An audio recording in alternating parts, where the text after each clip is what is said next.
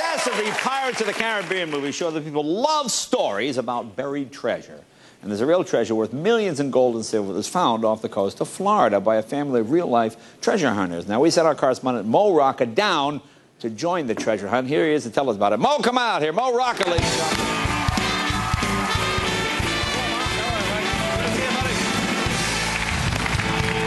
So, Mo, how'd it go?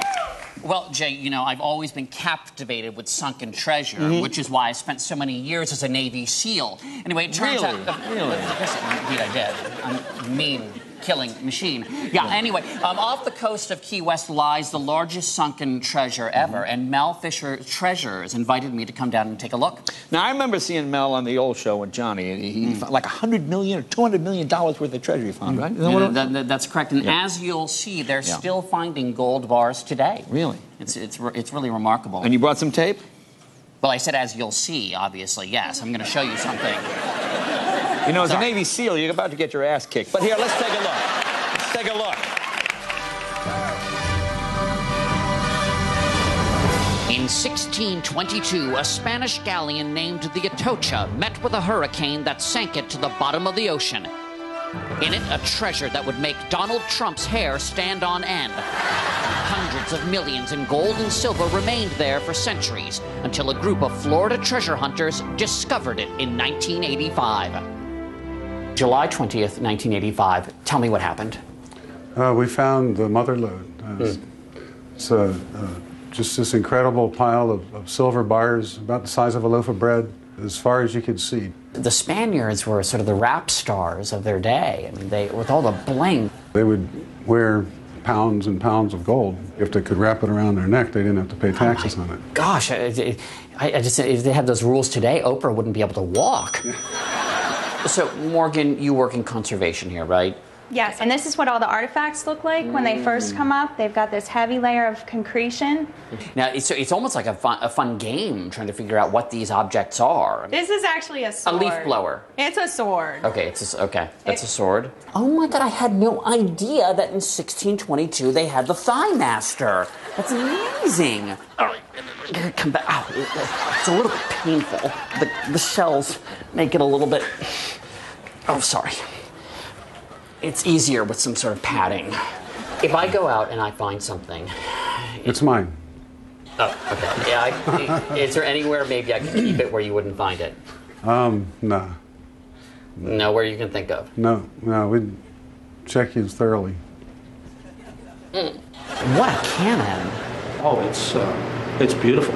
To bring it up to our archaeological conservation office to remove all the crustacean and get the balls out, because the balls were embedded. I hate when that happens. Ouch. It's because when this happens with the truck drivers have that problem too, is the seat is sloped so sharply. And then can anyone sign up to be a part of the crew?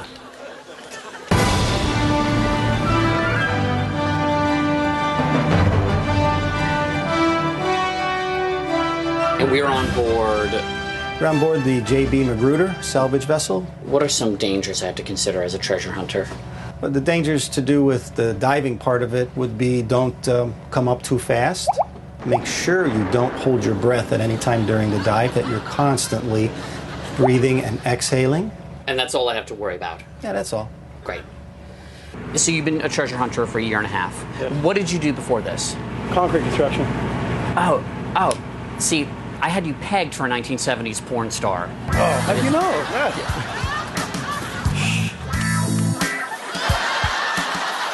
You won't air that part, really. So, I mean, what was it like?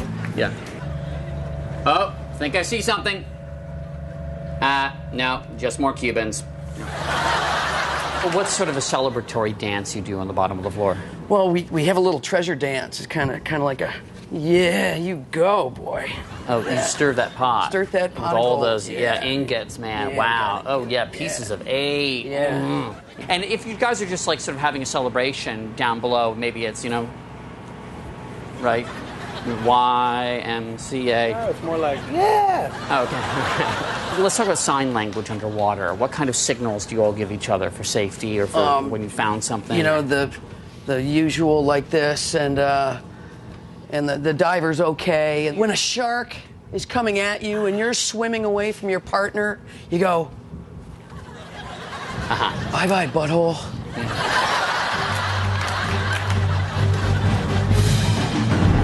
I'm one of the few Americans that needs a weight belt to sink to the bottom of the ocean.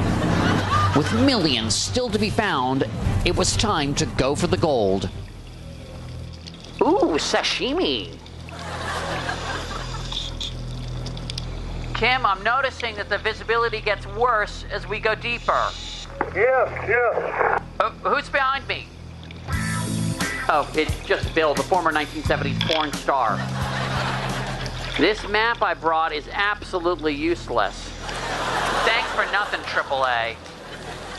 Ah, so this is why he lost Florida.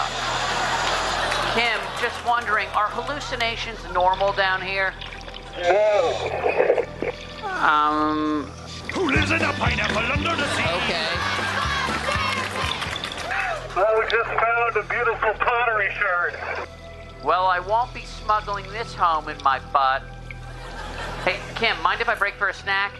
I'm just gonna whip up a quick salad. Would you like some? No. Newman's Own adds a perfect zest. Man, what the hell is wrong with you? Oh, man, it's gold. Yeah, gold, baby. Yeah, gold, baby. It's gold. Today's the day.